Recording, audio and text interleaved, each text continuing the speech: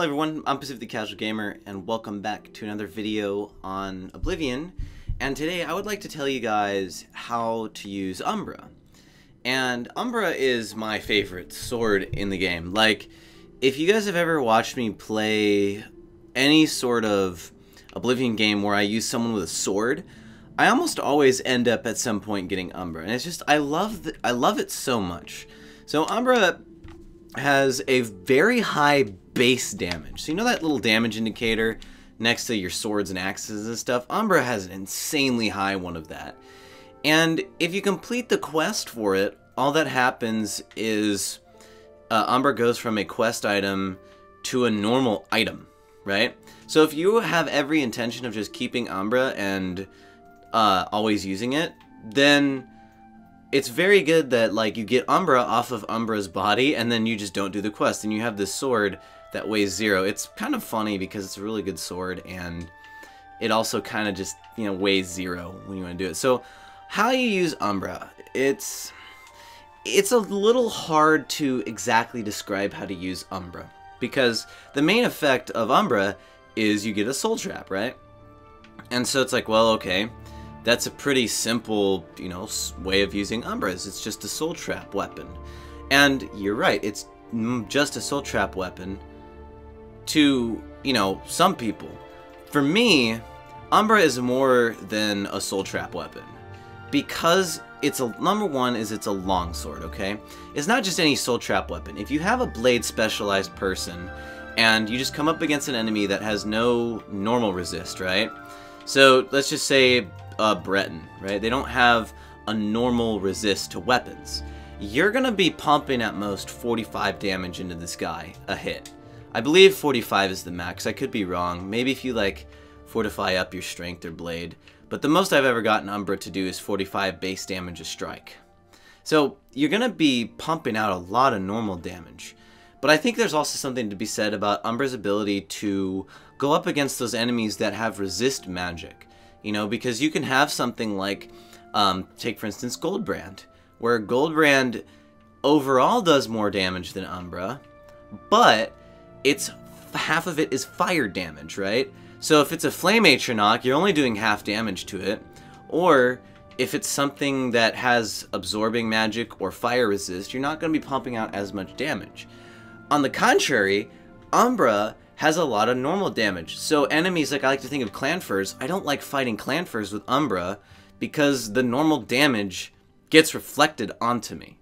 You know, it sucks when you fight an enemy that has reflect damage or resisting of normal weapons or just heavy armor in general. I don't like using Umbra against them. Umbra also, you know, compared to Goldbrand or Ebony Blade or a dagger even, Umbra swings slow. And I like it for power attacks combined with a shield. I kind of treat Umbra almost like it's a claymore and you can use a shield. You know, that's how I see Umbras. It's a claymore that you can use with a shield.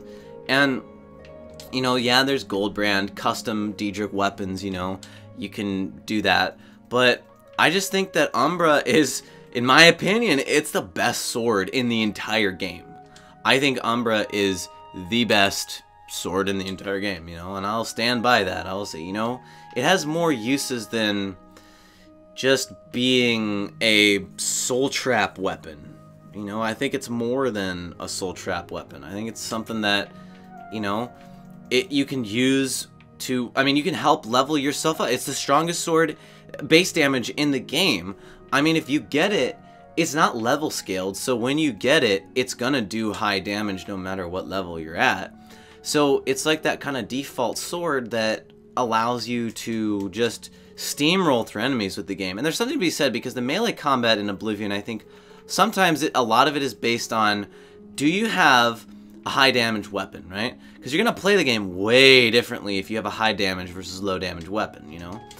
And Umbra is that thing where it's like, okay, it's a really good sword that helps you with those high damage weapon things where you need a high damage weapon, you know?